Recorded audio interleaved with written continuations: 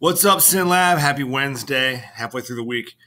Pretty simple team goals today, okay? So we want each team to send me the name of one person that will represent their team for the canned food drive.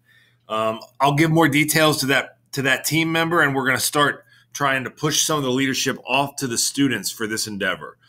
Also, very important, we need students to sign up for this Friday's Future Friday. We have all the presentations and times set. Now we need the rest of the students to let us know which one they are going to go to.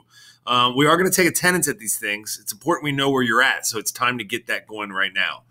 And then if you still have time, we want to help you change your email settings in Schoology so you're not getting super spammed. So some takeaways. Mr. Langdon and Ms. Turcher have their student reflection emails today. We're just trying to, keep this feedback loop open between the people that care about us or our students and then the students, the people that are putting in all the work. We want each team to let Mr. Euland know who their delegate is. They can email Mr. Euland or they can just come over and tell him if they prefer. And then finally, to update your Schoology settings, take a look at this post that Ms. Underwood posted on the community site. We've got GIFs, we've got motion. We don't have this wonderful audio that you might be accustomed to, but this is going to show you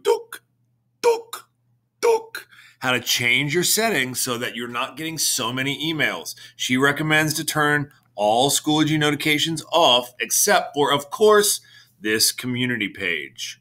What happened to my window? What happened to my window? There it is. Have a great day. Boom.